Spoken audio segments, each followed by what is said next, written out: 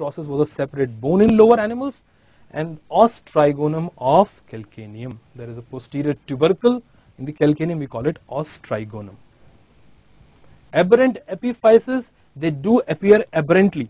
Usually where you are not expecting epiphysis and you are having it, that is aberrant epiphysis. Head of first metacarpal. Head of first metacarpal. Look at this. Base is a normal epiphysis and head will be considered as aberrant. But for rest of the metacarpals, head is a normal epiphysis, but base will be considered as aberrant epiphysis. So this is something about the epiphysis, the diaphysis, metaphysis. Growth plate, I already told you what is a growth plate here. Growth plate is the epiphyseal plate which is made up of hyaline cartilage. Your ossification and proliferation is vasculogenesis. All these things are taking place in this region. There is the region for the bone growth.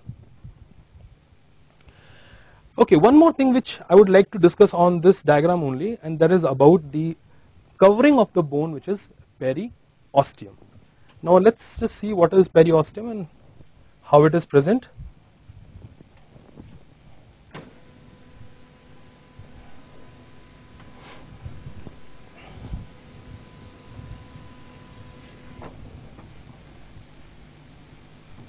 You can do it in the same diagram if you want. You don't have to draw it separately. I'm just running out of the space, that's why I'm drawing it again. Now guys, the covering which is on the brain, this fibrous layer is called as periosteum. This is periosteum. You may have heard of two words. One is periosteum and endosteum. If it is covering it from the inside, let's say the skull bone is covered from inside with the fibrous layer, we call it endosteum, and if it is on the outer surface, we call it periosteum. What is periosteum? Now, periosteum is a fibrous layer which is adherent to the underlying bone by these collagen fibers which are called as Sharpey's fiber. These are called as Sharpey's fiber. Guys, Sharpey's fiber are nothing. They are the projection of collagen fibers from the surface of the bones. These spike-like projections are attaching the periosteum to the bone. Now periosteum, one special thing about periosteum is you will not see periosteum on the articular surface. The articular surface of a bone is covered with a hyaline cartilage. So if this is a hyaline cartilage over here, you will not see periosteum covering the hyaline cartilage or the articular surface. So what will it do? The periosteum in this part, close to the articular part, it goes and merges with the capsule of the joint. So if I imagine, if this is the capsule of the joint over here, if this is the capsule of the joint,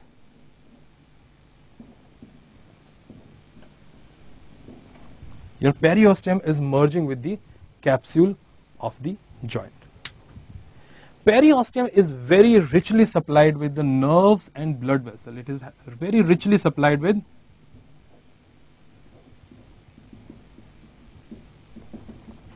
we have nerves and lot of blood vessels.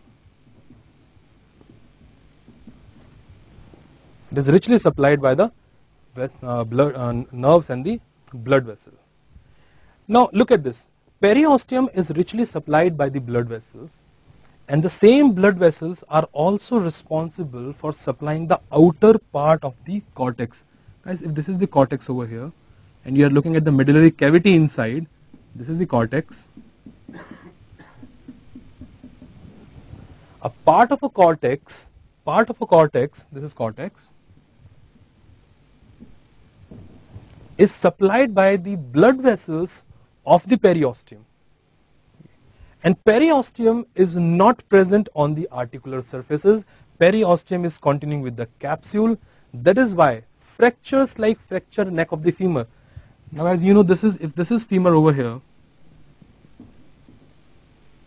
if this is femur over here, and this is how we have the capsule of the hip joint. And the periosteum which is present on the surface of the femur will continue with the capsule and is not present around the neck of femur. And that is the reason why fracture neck femur, they have